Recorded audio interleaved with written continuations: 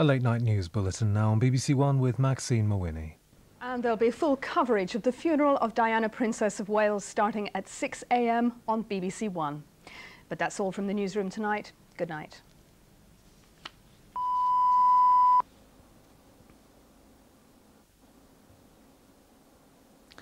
Hello, we're going to see some rain push its way southwards over the country in the next 24 hours, but amounts in the south will be very small indeed. Overnight tonight, temperatures inland could be as low as 6 or 7 degrees, but showers are going to continue in those northwestern areas, and later it'll turn rather more cloudy, but for southern and eastern areas it should be a clear night for the rest of the night to come. Now, we've seen some cloud across southern areas, but that's moved away, and we're now looking up to the northwest for our next weather system. That's going to push rain southeast across the country during the next 24 hours. We pick it up approaching northwestern parts of Scotland on Saturday morning, and then it moves southeast right throughout the day across Scotland, Northern Ireland by the middle of the day, and then on into northern parts of England during the afternoon.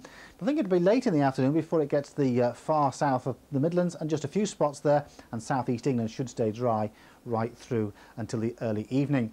Temperatures then highest in the southeast, 20-21 degrees, but about 16 to 18 in the north, and that westerly wind will certainly freshen, becoming quite strong. Now, there's the weather system producing that rain, pushing its way southwards. A front straddling the country on Sunday, so after a cloudy start, many areas, particularly in the southeast, will brighten up. That's it from me. Good night. Now, just before BBC1 closes down for the night, we spend a moment in quiet reflection with Mother Teresa, who died earlier today.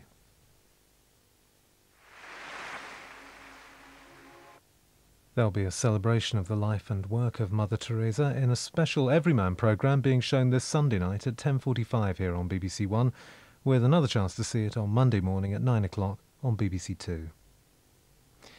Well, now, just before we close, a reminder that BBC1 will be on the air from 6 a.m. this morning as people gather in London for the funeral of Diana, Princess of Wales. Then from 8:30, David Dimbleby introduces Diana, the Nation's Farewell.